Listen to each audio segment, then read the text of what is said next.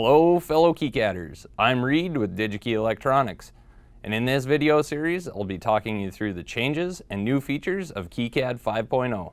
Let's get started. In this video I'll be covering the changes and updates made to the 3D capabilities of KiCad. Since the last stable release, several code changes have expanded the 3D capabilities to be able to include realistic ray tracing, support for STEP and IGES file formats, and the ability to export a STEP file of the board assembly. Ray tracing has been added so that more realistic images can be achieved directly from the 3D viewer.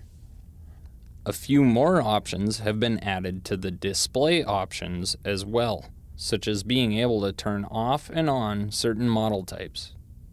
A few changes have been made to the drop-down menus, but the most important to mention is the Preferences menu, where the selection of the preferred render engine can be made, and the list of render options has expanded. The process of selecting a 3D model for a particular footprint has changed slightly in that a viewer has been added to make component selection slightly easier. A viewer has also been added to the 3D Settings tab to facilitate scaling and alignment. And finally, the STEP export function. An export board assembly to STEP file will generate a single step with the entire assembly.